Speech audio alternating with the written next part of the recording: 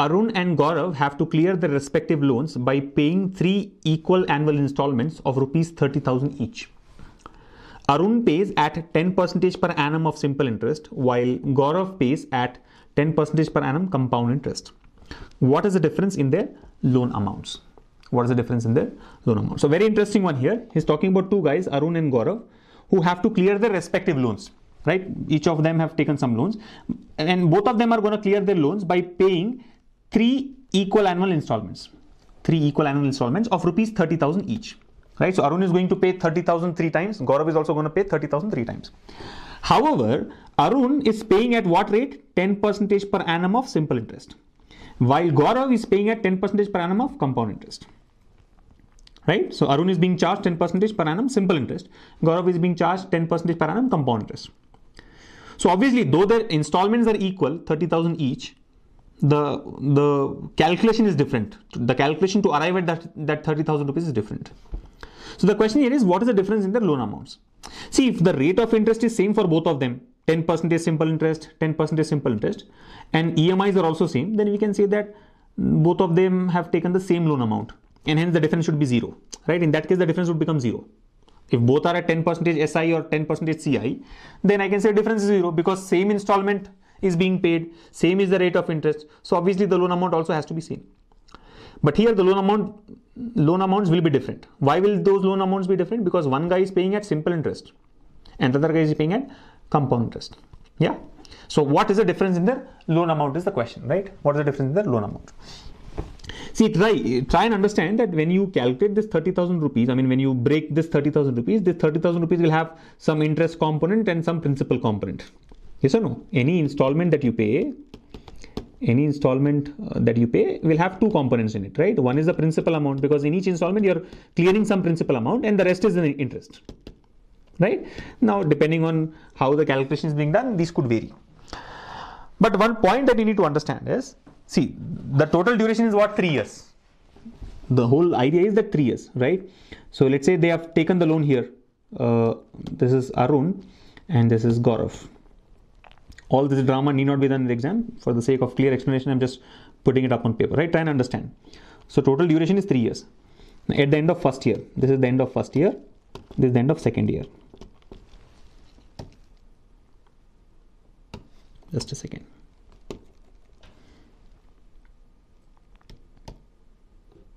Yeah, this is the first year, end of first year.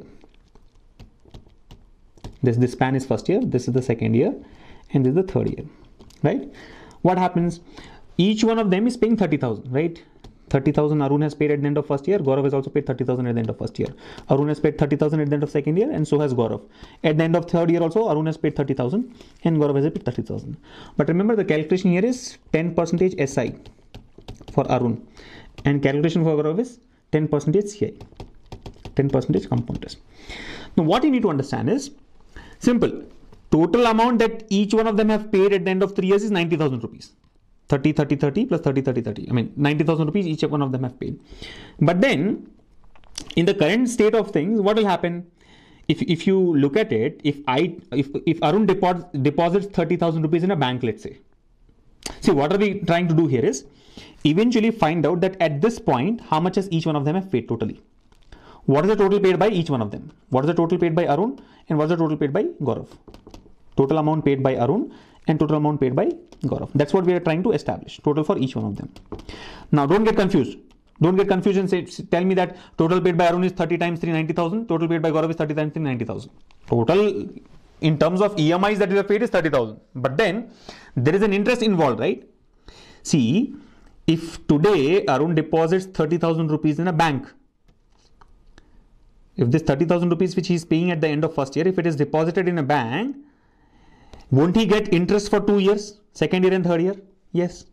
At what rate? At 10% SI, because that's the calculation involved for Arun. Yeah. Similarly, this 30,000 rupees which he has paid at the end of second year, won't it get him interest of 10% for 1 year for the third year alone? Yes. This 30,000 that he has paid at the end of third year will not attract any interest, because you have paid now. I'm trying to find out how much will it become totally at the end of third year. At the end of third year, at this point, how much will it become? Yeah. So the point I'm trying to make is the first installment that these guys have paid, will get them interest for 2 years if they deposit this amount in the bank. Right? Arun will get 10% for 2 years at simple interest. Gaurav, on the other hand, will get 10% per annum for 2 years at compounding process, in a compounding way. Similarly, the amounts that they pay at the end of second year. What happens? This 30,000 rupees is there in the business, in the bank for 1 year. This 30,000 is also there in the bank for only 1 year, only for third year. So this 30,000 will attract 10% simple interest. This 30,000 will attract 10% compound interest. Similarly, this 30,000 will not get them anything. There won't be any interest at all. You're getting it? So what we are trying to do is total for Arun at the end of third year.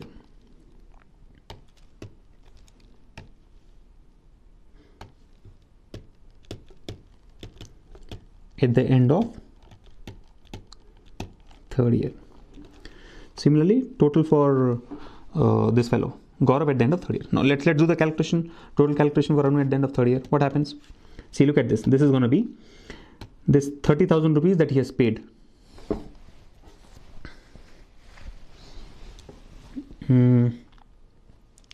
This first 30,000 rupees that he has paid, that will become 30,000. See, he will get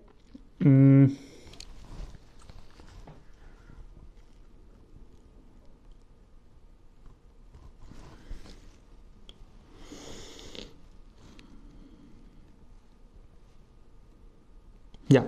So since it is 10% per annum, he will get 20%, right? You understand? This 30,000. Let me do this way. I'll split the principal part and interest part. Yeah. So total one is 90,000 rupees, which he has paid in 3 installments, plus the interest calculation. Look at this. So the first 30,000 rupees will get him interest for how many years? 2 years. 10% and 10%. That becomes 20%. Yeah. And the second 30,000 rupees will get him interest for how many years? Only for 1 year. How much will that be? 10%. The third 30,000 rupees will not get him anything. 0%. You're able to follow. So the first installment that he has paid will attract 20% simple interest. Second installment will get only 10% simple interest. Third installment will not get him any interest. So this is the total amount for Arun. So you have to simplify this. Similarly, do the total amount for Gaurav. I mean, don't write total for Gaurav at the end of 3 years and all that.